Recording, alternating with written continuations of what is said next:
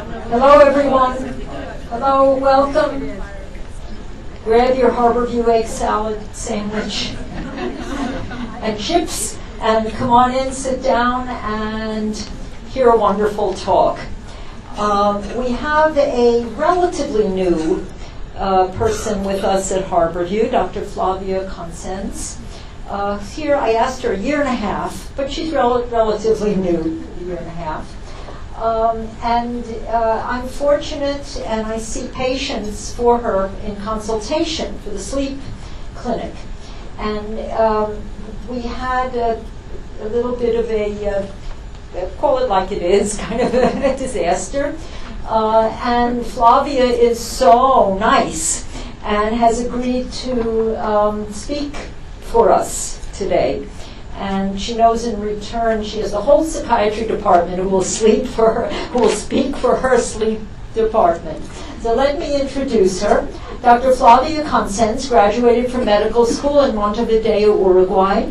She completed her neurology residency at Indiana University and her sleep medicine fellowship at the University of Michigan with Dr. Michael Aldrich. She is board certified in neurology and sleep medicine. She was Associate Director of the Sleep Disorder Center and the Program Director of the Sleep Medicine Fellowship at the University of Michigan, one of the largest sleep medicine training programs in the country. She has trained approximately 40 sleep medicine specialists from diverse training backgrounds. She was at the University of Michigan for 11 years. Currently, she is Associate Professor of Neurology and has a joint appointment in the Department of Anesthesiology and Pain Medicine here at the university to develop programs on the interface between those two areas.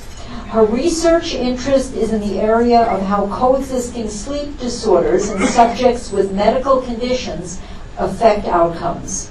She has developed screening tools for sleep disorders and currently collaborates in screening for sleep apnea in patients scheduled for surgery and patients with chronic pain. She also has interest in overlap of medical and sleep conditions such as REM behavior disorders, restless leg syndrome, and narcolepsy. She has given multiple talks at national and international meetings. Publications include multiple peer-reviewed articles relating to her interest in sleep disorders. Dr. Consens.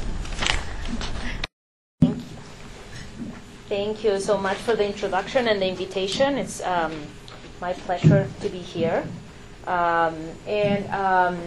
I kind of decided to start with a generic introduction of sleep disorders and try to gear it towards how it's more relevant for you, because I'm sure you see a significant number of patients that also have sleep disorders. So feel free to interrupt if you have any questions, and I'll try to clarify any ideas. So sleep disorders are very common. It's like 1 in 3 people suffer from insomnia, which is similar to depression, 1 in 30 from sleep apnea, which is similar to diabetes, and 1 in 3,000 suffer from narcolepsy, which is similar to MS. So for every patient that you see with MS, you should be seeing somebody with narcolepsy, somebody with depression, with diabetes, somebody with sleep apnea. And as you can all know, that is not the case. And it's because sleep disorders are vastly underdiagnosed, and it's a relatively new specialty. So, the NIH estimates that 40 million Americans suffer from chronic disorders of sleep and wakefulness, and 95% of them are unidentified and undiagnosed. There are multiple consequences for excessive daytime sleepiness that have been a little bit more studied, and I'm going to talk more about sleepiness than insomnia in particular, because there is a much larger body of publications in sleepiness than in insomnia. But we know that sleepiness has cost at individual level, that reduces personal effectiveness, leads with problems in concentration, memory, and mood, and has decreased performance. And the level of decreased performance is similar to that when you're drinking alcohol at the minimal levels allowed by law. At society level, there's been disasters such as Chernobyl, 3 Mile Island, Challenger, Bhopal, Exxon Valdez. Those are the ones that were officially attributed to errors in judgment induced by sleepiness or fatigue. And there are a large number of other disasters that are not accounted for. At socioeconomic consequences, it's estimated a direct cost of 16 billion and indirect costs of 50 to 100 billion on accidents, litigation, property destruction, hospitalization, and death. And with all these issues about the increased expenses of healthcare, having something that is potentially preventable or treatable who have a huge impact on public health as well.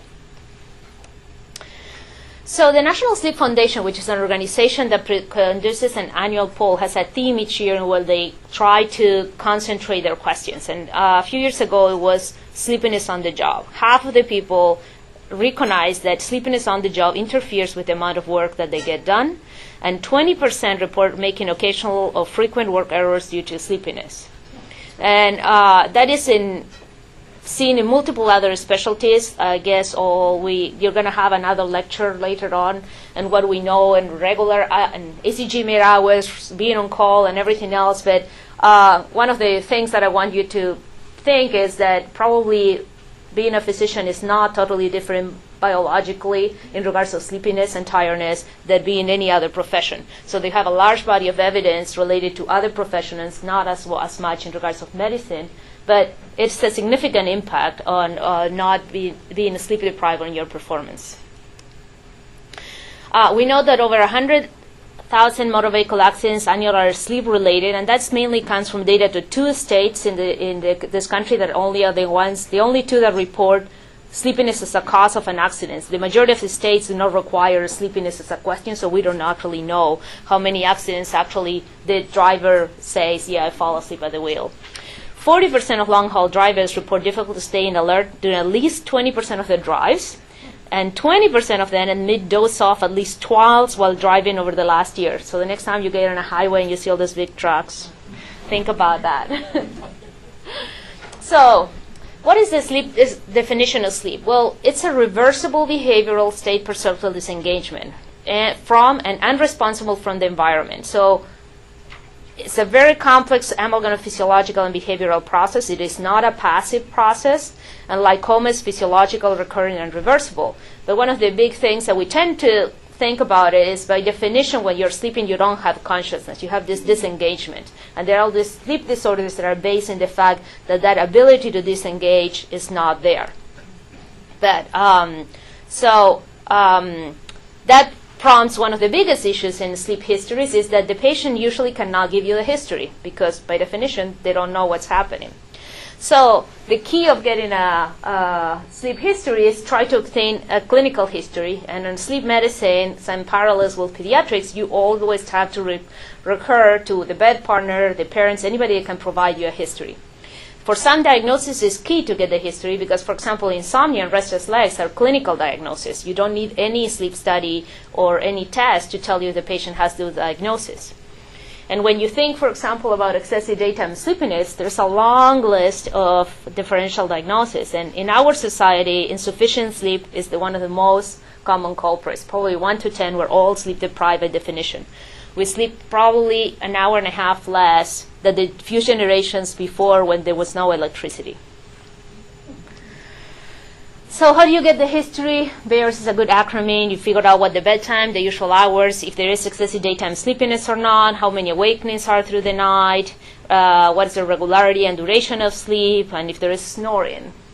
And you have to get to these questions because somebody will tell you, oh, I sleep through the day, I'm so sleepy, but they're not sleeping at night. So is that because they have excessive daytime sleepiness or just because their internal clock or the timing of their sleeping is not right? So there are multiple things that obtaining history, obtaining sleep diaries, getting history from partners is key to be able for you to make a diagnosis. And always review the intake of other medications because there's a lot of patients that are using medications and they don't know that they can cause sleepiness or sleep deprivation or insomnia. And just by adjusting the medication, the symptoms can improve significantly. So I'm going to briefly go over some items in insomnia, since I know you do have a significant number of patients that complain of insomnia. In psychiatry, you're in a key area to help facilitate patients being evaluated for sleep disorders, because as part of all your intake questionnaires, you probably ask about sleep disorders. You ask how is their sleep. But that question just per se will not give you the diagnosis of what sleep disorder is, so you have to go further down. So the definition of insomnia is difficulty falling asleep, what we call sleep onset insomnia, frequent awakenings through the night, sleep maintenance, early morning awakenings, having non-restorative sleep, and you have to have a consequence. You cannot just say, I don't fall asleep and I sleep a few hours and they have no complaint. It has to be a complaint. And that's why they're not animal models of insomnia per se, because you have to have that complaint of insomnia. And that's why the insomnia lags behind in many other sleep disorders in regards to what is the research that is being produced. Do have the definition of acute versus chronic. We require at least 3 nights per week for over a month to be chronic. And it is important just to ask what kind of insomnia you have, because it may be, there's secondary too. Insomnia may be caused by other things that are easily treatable. For example, if you have difficulty falling asleep, that patient may have restless leg, which is easily treated and solve the problem with the sleep onset insomnia. Frequent awakenings at night, those are the patients that we tend to see, for example, with the sleep apnea, in particular with central sleep apnea, tend to be having frequent arousal through the night. The early morning awakenings in our society, we see very frequently in patients with depression that I'm sure you see here. It's not just enough for research to get the history. There's other methodological problems, and it's like, for example, we all have what we call sleep misperception. So we don't have an organ that tells us how much we sleep. Some of us are better and estimated, so basically we say, this is the last thing I remember while I was awake, and this is the first thing I remember, and we make it up. And some of us are really, really good accurate. I fell asleep at 12:10, and I woke up at 7:50, and you are on the spot or by a minute. And some people say, well, I fell asleep at 3 in the morning when they were sleeping since 11.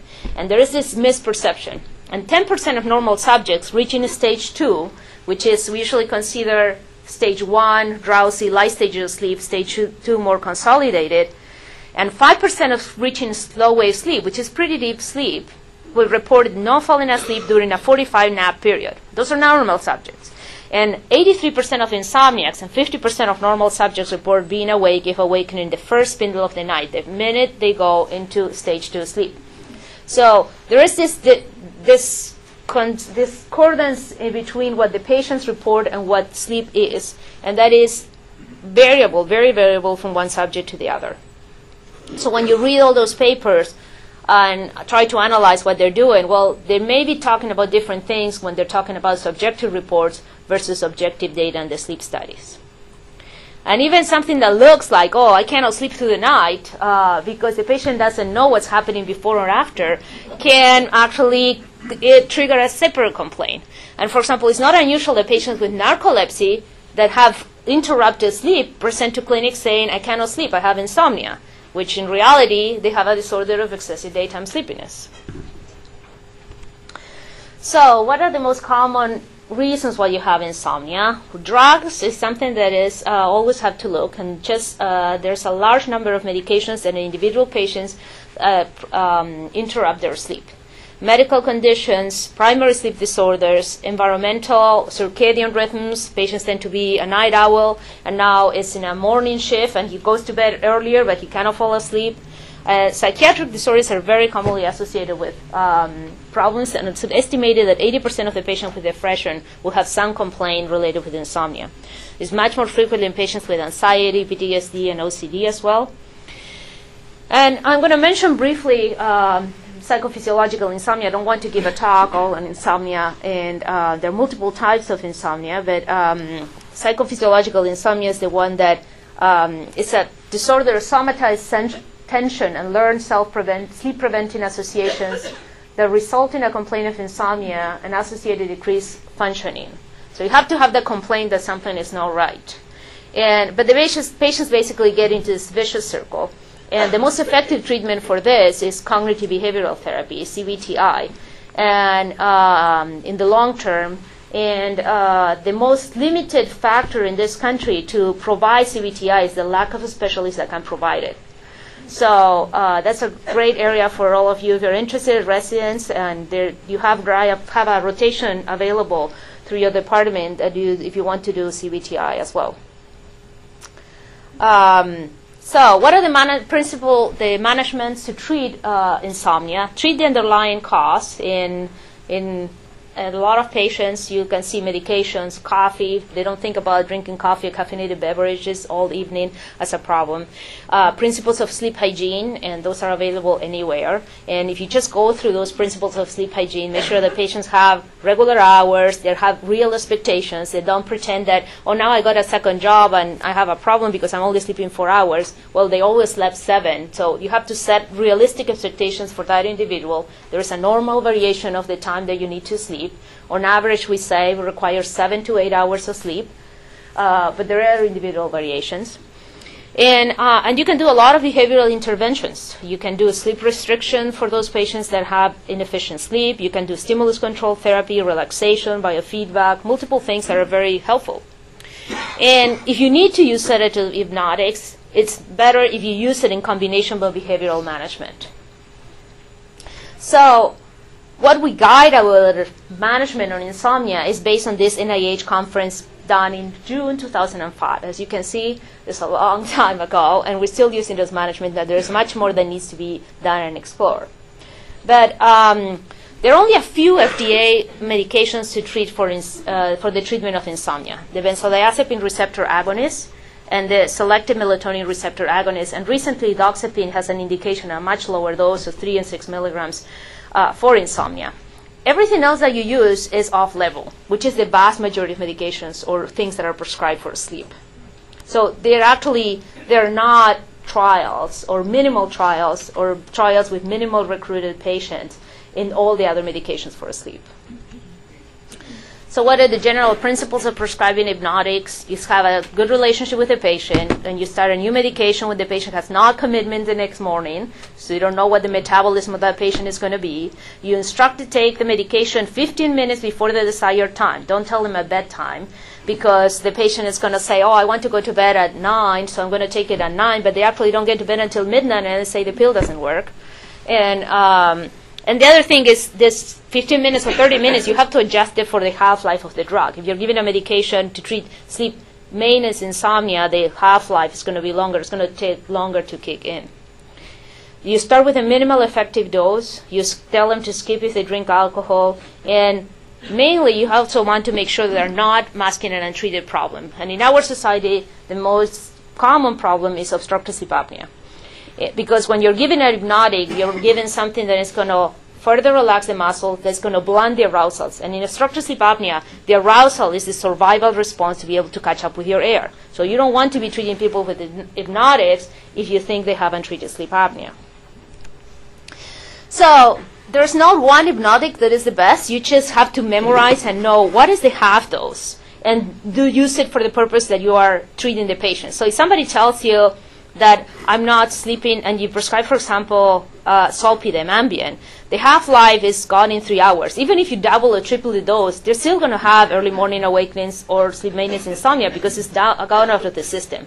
So you have to adapt the medication that you're using for the type of insomnia, for the half-life. But even if you look at that, for example, temazepam has a half-life of 8 to 20 hours. So in one individual may work, but not in the other. In one individual may be perfect for their bedtime, 8 hours. For the next one, it causes significant drowsiness. So you have to keep whatever table you're going to use of the half-life of these drugs, keep it in mind, keep it in your pocket, adjust it to the needs of the patient, and even that for that patient may not be adequate.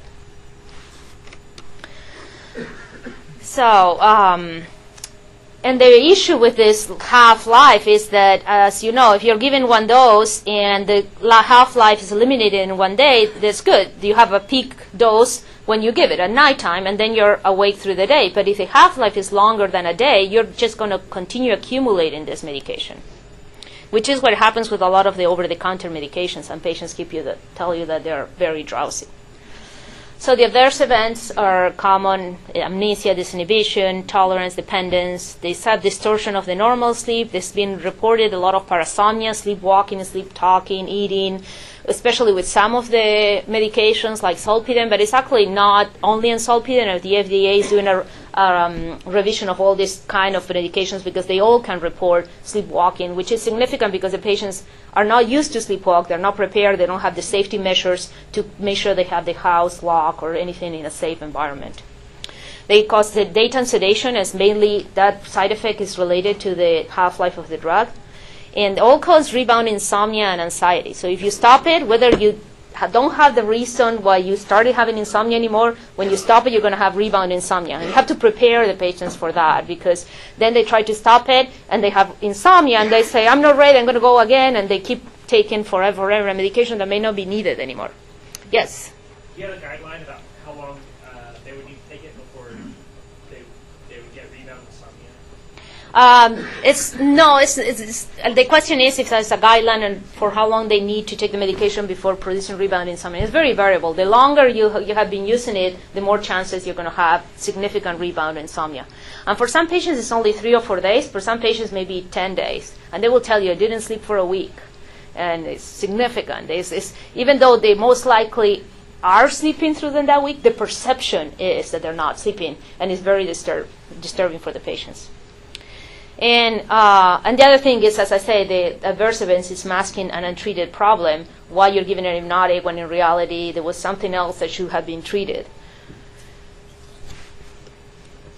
So other treatments include the health food store, antidepressants, and over-the-counters. The health food store is like, there are only a few designed clinical trials. There is an issue of contamination in the samples because you don't know where it's coming, so there may be chemicals and toxins in those pills as well. There is poor reporting of any of those adverse events, and it's estimated that only less of 10% of the serious adverse events on health food store products are actually reported. And when you test them, they tend to be extracts of a natural product. And for example, in ginseng, if you take a pill, it could be 12% of the extract, or 328% in a different brand of the same pill. So actually, you're not taking the same dose when you switch from one bottle to the next. And that's the same case with melatonin. The 3 milligrams of melatonin could be 3 milligrams of a 10% or 10 milligrams of a 90% extract of melatonin.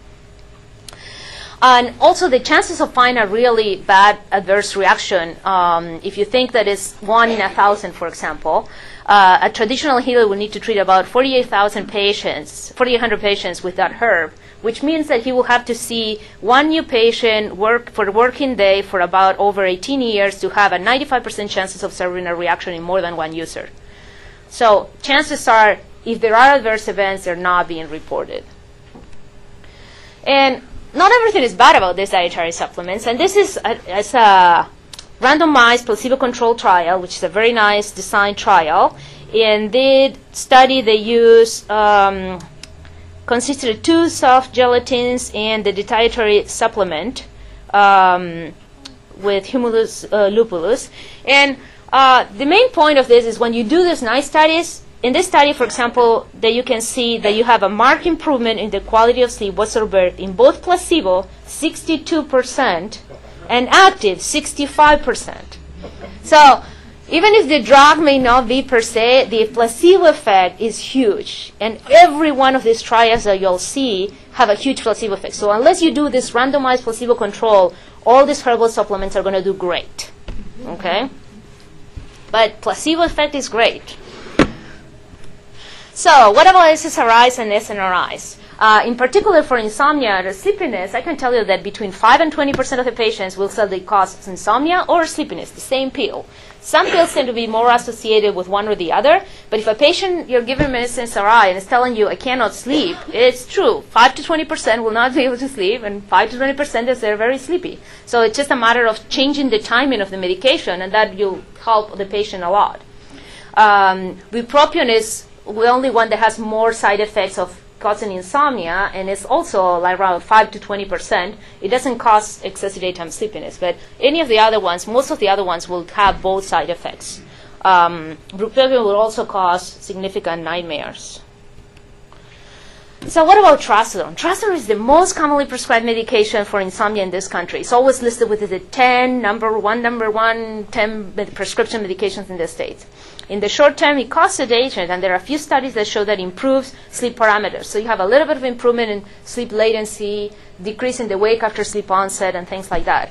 It causes additional risk factors for priapism and could complicate serotonergic syndrome if you're taking any other medication. And it can cause arrhythmias in patients with pre-existing cardiac conduction system. But there are no studies that look at the long-term use of trazodone for the treatment of insomnia. So we don't know what happens after you do these studies for 2 weeks. And there's only 2 relatively short-term insomnia efficacy trials with trazodone in non-depressed patients, and those have non-demonstrated benefits in improving sleep. The vast majority of papers are patients with depression that you give trazodone, and those have some benefit. But if you're not depressed, it may not be the best medication. And then I'm going to have a brief minute of talking about this over-the-counter medications. And I like this trial. This paper came, I think, last year or the year before. And actually it did measurements on measuring diphenhydramine on one of the new over-the-counter medications that is supposed to not cross the blood-brain barrier. So they show that and they measure the occupancy of the receptors in the brain. And they found that diphenhydramine was almost 45%, 50% occupancy 12 hours after taking the medications compared with the placebo or the other medications. So if you look at placebo, the receptors are gone 12 hours after taking the medication. If you look at the medications that are antihistamines are not supposed to cause drowsiness, they're still there, but not as significant.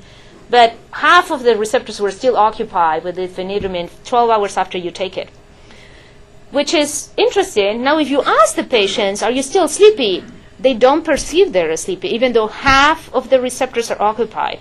When they ask them for analog rating scales or the Stanford sleepiness scales, where it's an instantaneous measure of your sleepiness, they will say that they're as sleepy as somebody is taking the non-drowsy medications. So this is, again, part of the issue that we have with these reports, that the objective measures of sleepiness, or how much you sleep, is different from how much you perceive you sleep. And the clear example is the patient that will come and feel a very high score on an Epworth sleepiness scale, tell you I'm very, very sleepy, and then, for example, do not fall asleep in an MSLT, a multiple sleep latency test. When you give him the chance to fall asleep, he cannot fall asleep.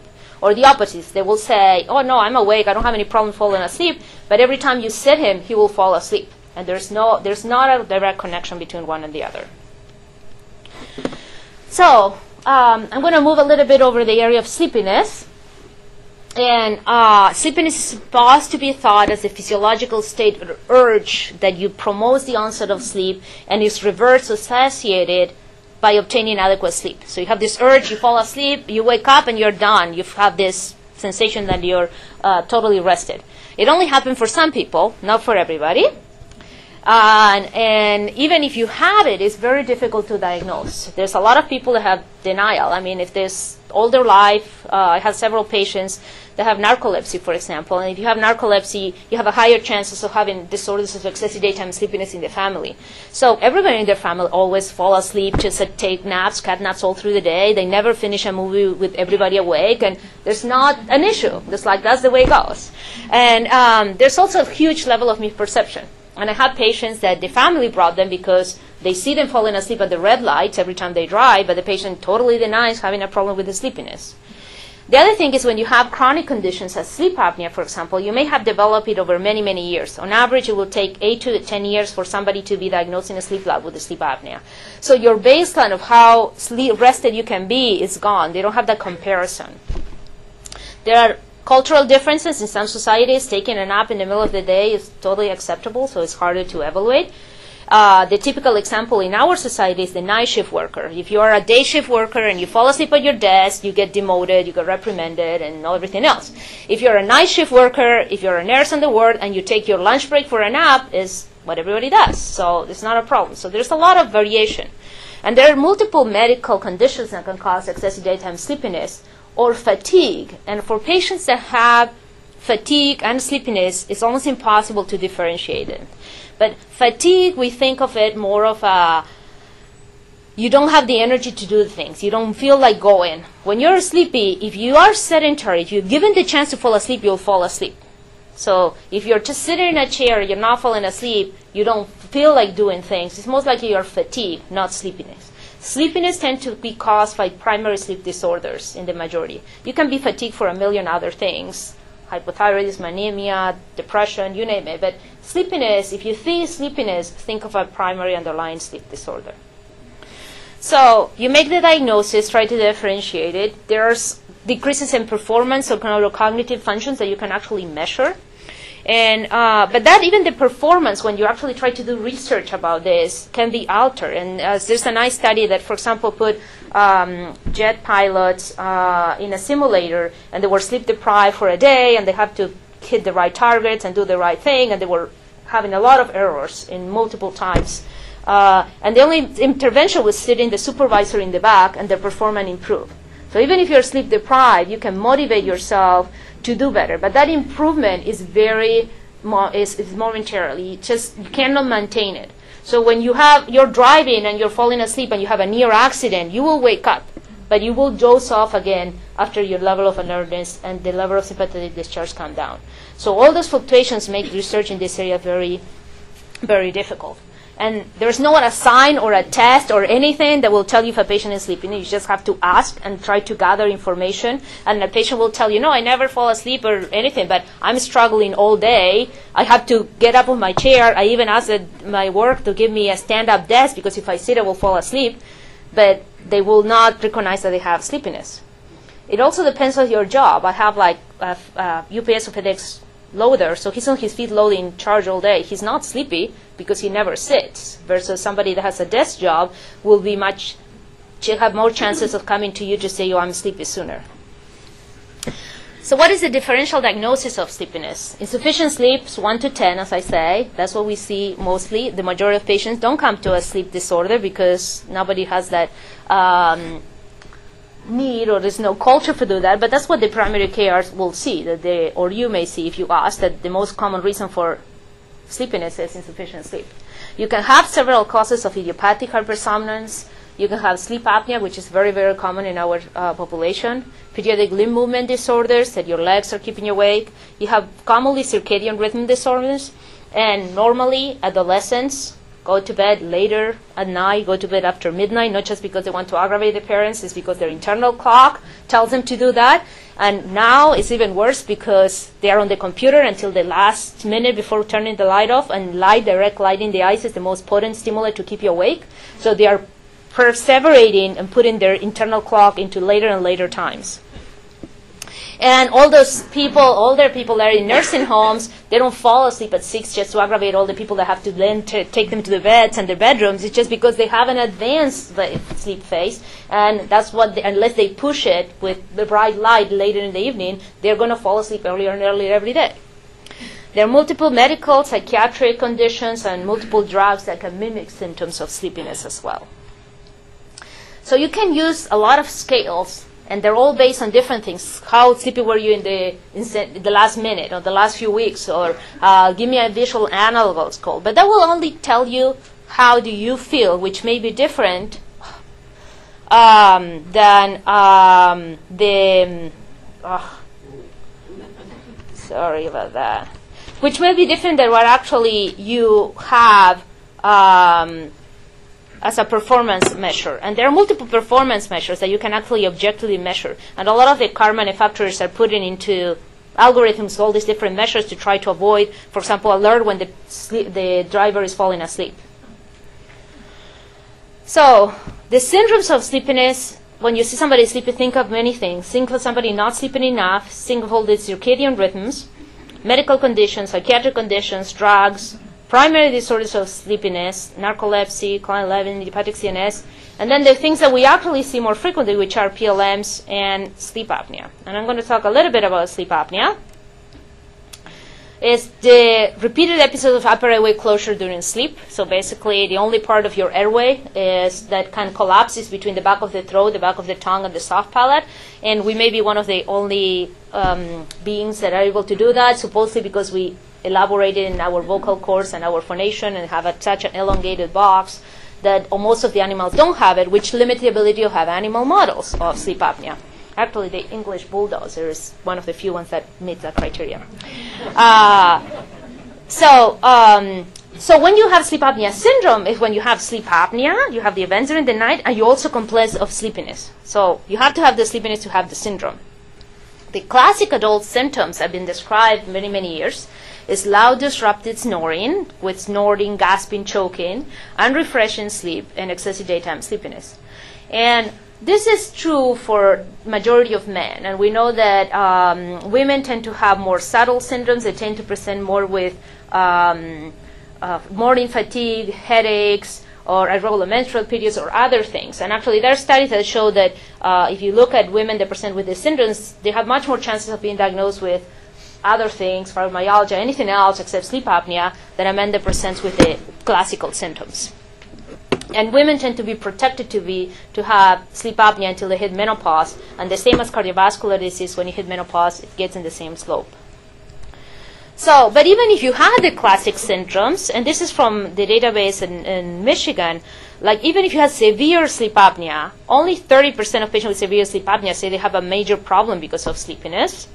Only 20% say have a problem with driving. So even if you have severe sleep apnea, the severity of the sleep apnea and the severity of the symptoms do not correlate. So you may have very mild sleep apnea and severe sleepiness. You may have severe sleep apnea and don't complain of sleepiness at all or don't have it. So sleep apnea is very common. 67% of Americans, 18 million estimated by NIH. It's supposed to be, as I say, as common as diabetes. And actually, there are some studies that, for example, if you have diabetes and you're obese, almost 95% of those will have sleep apnea. It's vastly underdiagnosed. And in a study in 1992, they did a survey of 10 million ICD-10 diagnoses. So you're supposed to find 100,000 cases in those charts, but only 73 charts had a diagnosis of sleep apnea. So the vast majority of patients are not diagnosed. And it's better, but it's still not there. We're doing better in regards to diagnosing. So when you get the community-based study, so not just how many patients come to the sleep lab, adults between 30 and 60 years, 24% of men and 9% of women have an RDI over 5. RDI is respiratory disturbance index, or apnea-hypopnea index, AHI, is how many times you stop breathing per hour. And you consider up to 5 to be normal. Now, so the breathing problem is very common in adults. Only 2 to 4% will complain of sleepiness.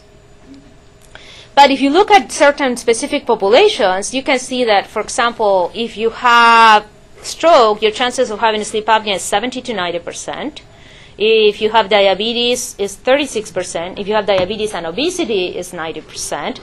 If you have AFib, it's 50%. So basically, sleep apnea is strongly associated with anything that is in the metabolic syndrome. So every time you see a patient in the metabolic syndrome, the more items you add into that syndrome, the more chances it's going to have sleep apnea.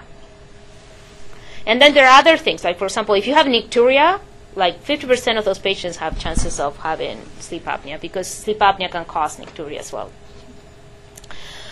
So what are the risk factors? Is more commonly seen in men, as I said. The incidence increases with age. The higher incidence is 40 to 60, and that's because we only have epidemiological studies that follow populations for the last 15 years. We still don't know what's happened after you turn 60. The next cohort is going to come up in the next few years. By the way, sleep apnea was diagnosed 40 years ago, so there's nobody had an official diagnosis of sleep apnea. It was not described. So we don't know what happens with the second generation or what's going to happen when you turn 80. We don't have that data.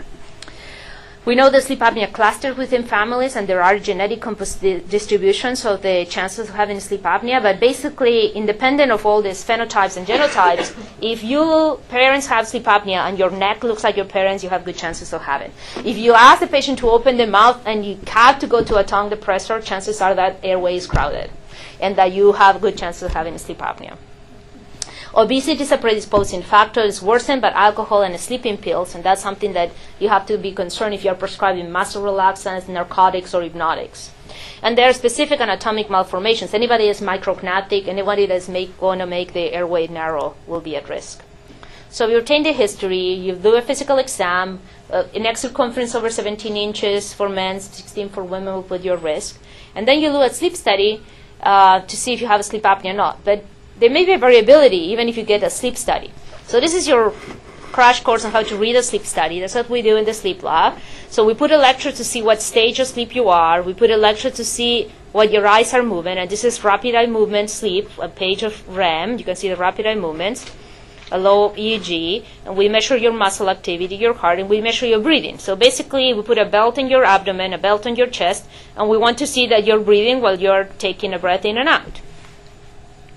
And if you have sleep apnea, what happens is the minute you fall asleep, you're still trying to breathe, and you're trying to breathe harder and harder because you're not getting any air through until you wake up and open your muscles. And usually you only wake up for enough time to catch up on your breath 2 or 3 times. You don't remember that. And this happens, this is in 1 minute, this is 2 minutes, this is 10 minutes, and this is the entire night. So this patient had an AHI RDI around 70 when you get those reports back. So that means that 70 times an hour is waking up, gasping for air. He says he sleeps fine, has no sleepiness, and everything else. So this is the sleep. As you see, it's all fragmented. But you can have individuals like this that have what we call like upper airway resistance syndrome or mild sleep apnea. They only have a few events, and they're still complaining of severe sleepiness. And as I said, the severity is not correlating with the symptoms. This is what the normal hypnogram should look, in where this is stage 1, stage 2, slow wave sleep, and the red is REM. So you have the majority of the slow wave sleep in the first half of the night, and the majority of the REM sleep in the second half of the night. So if somebody is treated for sleep apnea, for example, has sleep apnea worse in REM sleep, and only uses the CPAP the first half of the night, is not doing much for their sleep apnea per se. So, in addition, now we have to worry in our population that is increasing their weight and a component of hypoventilation. Some of these patients really go down and spend significant amount of time in the night in the 70%. And we still don't know the consequences of adding those conditions. So when do we treat them? When we have symptoms or signs of sleep apnea, because it's demonstrated that you have at least 7-fold increased rates of motor vehicle accidents if you're sleepy. When you have moderate sleep apnea, because may predict early mortality, we know the association with moderate and severe sleep apnea. Or if the patient has any health or cardiovascular status, the patient has diabetes, hypertension, anything, you treat the sleep apnea as well. But we need further studies to validate who needs to be treated or not. The compliance with the treatment is motivation. So the more you can get the patient motivated, the more compliant it's going to be. So you ask them for every other symptom that can be caused by sleep apnea: mood disturbances, irritability, memory problems, impotence, reduced libido, morning headaches, nicturia, nighttime sweating, GERD, anything. And then when the patients come back and they don't have any of those symptoms anymore, you try to emphasize the fact that those is helping them something. And if they have no symptoms, then educate the patient. There are multiple websites available for education, and you can give them information. There are motor vehicle accidents, job impairment. We know that it has cognitive, neurofunctional, psychological function determined. We know by large studies that improves quality of life and that reduce hospital admissions and health costs. And the cost of the sleep study is outsetting the first year of cost saving. Patients with untreated sleep apnea have many more frequent visits to physicians and to hospitals until they get treated. So, in conclusion, sleep disorders are common, serious, treatable, and underdiagnosed. Take your patients or your patients' relatives. If they're with you in the room, you have a great opportunity into knowing what sleep is going on in that bedroom. Complaints, take their complaints on seriously. And untreated sleep apnea has increased morbidity and mortality. And education on the balance of benefits versus side effects is essential to get the patients to be compliant with all the treatments. And I will stop here, so I'll have a few minutes for questions.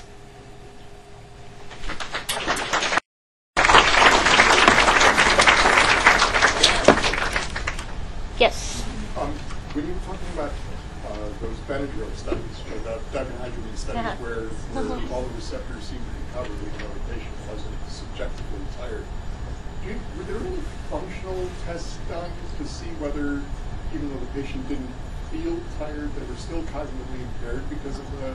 Yeah, in that particular study, they didn't do any study, but a lot of the research in... So the question was, like, if there was any testing, specific testing in the function in the study with the diphenhydramine to see if there's a correlation with the level of occupancy in the brain versus the performance.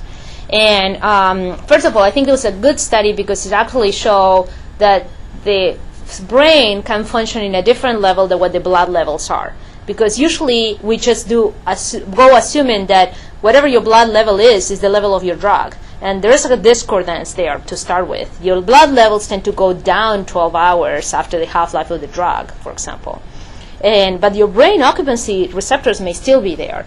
And the perception, in that study they didn't do that. But there are studies in where they show that there is not a clear correlation between the there's definitely not a correlation between the perception and your ability to function. The more, and there are very good studies in sleep deprivation, the more sleep deprived you are, and probably plateaus after 6 hours of sleep deprivation per night, the less you're able to assess your own function. So if you're sleep deprived, you don't perceive you're not functioning. You believe that you are functioning at a normal level. Yes? There seem to be a number of oral appliances being offered by dentists, and I'm wondering how good the data is for those and the relative value for each one. My sense is that each dentist has been trained to put one in that's the best one. So the question was on oral appliances for the treatment for sleep apnea. And oral appliances are a good effective treatment, and they also have been shown in studies that they decrease the blood pressure when you use them, but it's only for patients with mild sleep apnea, those that are between 0 and 15 events per hour. So there's a limited number of patients that actually can use them. And there are like 40 FDA-approved oral appliances. They're always coming up with new. My recommendation in all my patients is if you're going to do an oral appliance, and a lot of my patients, for example, they go camping or something and they have an oral appliance, or when they travel and they use the CPAP at home, because even when they use the oral appliance, they don't feel as rested or as good as the CPAP. I'd recommend the adjustable ones. And the adjustable oral appliance is basically, there are several. Basically, they have like a way of turning the degree of advancement. The oral appliance will force your lower jaw forward. Instead of the normal bite, will force your lower jaw forward. The further you put your lower jaw forward, the more space you're going to do by taking the base of the tongue out of the airway and stretching your soft palate. So the further you can advance, theoretically, the best treated you're going to get your sleep apnea. So I usually recommend for patients to have an oral appliance made that is adjustable, so you can try to push yourself as far as you can, so you get rid of the snoring, and that's one of the symptomatics goals, get rid of the sleepiness, get rid of the symptoms, and that you can tolerate, because the further you stretch, the more problems you're going to have with the TMJ. So the patient is a point there that will have to stop, because it's very uncomfortable. So, and then the maximum you can advance, then we like to retest them, because you want to make sure not only they're not snoring, or they're stretching the TMJ for a reason, because you're treating the sleep apnea. It may be working or not. Yes? Two questions, actually. If you find adequate compliance with the CPAP and enough improvement in sleep, the things are better, but the sleep still, the restfulness is still not enough, and the person wants to be on some kind of medication, what medication would you provide? And the other question is what rate of compliance do you have with these? Yeah. So the question was twofold. The first in regards to compliance, and the rate of compliance is variable. And a lot of the data that we have, and actually, now that I'm thinking, I didn't show some of the slides, but the compliance is variable. It comes from older studies. When you select the patients that are going to be compliant, 75, 80, or 90% of the patients are going to be compliant for 13, 15, 20 years. So the overall compliance rate for CPAP is about 50%, which is the same as compliance for antihypertensives. So it's not unusual that half of the people take medication as prescribed, and it's not unusual that half of the people use the CPAP as prescribed. The ones that find results, that they have the right motivation, they stick with it for long, long times. Now, the compliant data is old, from older studies, and we did have like much more bulkier, bigger mask and no humidifiers. Now we have like different kinds of machines that give you different pressures, adjust, and humidity, and so the newer machines are probably better in regards to compliance, because they're able to adjust better to individual needs. There are many more masks that adjust better to the individual face anatomy, and so we don't know. But when the patients are compliant, they stick with it. And then the other question Yeah. was if that doesn't afford enough relief, Yeah. is there a sleep medication? So the other question is, if that is not enough, is there a sleep medication? The vast majority of patients that are 100% compliant get resolution of the symptoms. And if they don't have resolution of the symptoms, it may be because the CPAP, for example, is under-titrating the patient. The patient is not at the right pressure. Or he was at the right pressure when they did the study, and now he gained 40 pounds, and the pressure that he's getting is not enough. So the big number one thing is to make sure that he's at the right pressure, the right mask, and things like that. There is a subgroup of patients that have residual sleepiness in spite of being 100% compliant. And there's only one FDA-approved medication for that, which is Provigil, and they did a nice trial to show that patients do improve their sleepiness. Yes? Could you address the two less common sleep circadian rhythm sleep disorders, middle insomnia and terminal? So the question is to address some of the less common problems with insomnia, that sleep maintenance insomnia and early morning insomnia. And we see in a tertiary center, we tend to see a significant number of patients that have insomnia due to medical conditions. And that is something that you always have to keep in mind. There's a large number of patients that, for example, we diagnose with central apnea. They don't have the typical snoring. They wake up all night long. Their spouses see them making pauses, but they're just central apnea. And, for example, they have undiagnosed heart failure, or they may have CNS lesions or something like that. Drugs can do that as well. In our population is growing and growing, more the percentage of people that are on narcotics, and they have frequent central apnea throughout the night due to narcotic medication use. But there are multiple causes, and in general, as a rule of thumb, the longer they've been training themselves to, for example, I have a patient that I saw last week. I always wake up at 3 or 4 in the morning, and then I stay awake for a day, and then for an hour, and then I go back to sleep. Well, they have been doing that for 30 years, and has a routine that she actually likes, that she gets her own time by herself in the house, and nobody's there, and she can do all her stuff. And so she came because the physicians were saying that she probably needed to have a better sleep routine, but she actually didn't want to change the schedule. So the longer you're stuck with changing your clock, if you're, for example, if you always were a night owl and you always went to bed at 2, have a night shift, and now suddenly you say, well, I want to go to bed at 9 p.m. and wake up at 5. Well, it's going to be very hard. The more entrained you are in your cycles, it's hard to change. So number one, if you're on early morning awakening because you always wake up early, just out of the sudden change it because now there's a night show that you want to watch, is going to be hard. And you have to put a lot of effort, and you have to put with the patient, what are the goals, what is realistic, what is not. And but as I say, there are multiple medical conditions that can cause that. And the early morning awakenings in our society, by large, when it's new onset, we see it in patients with depression.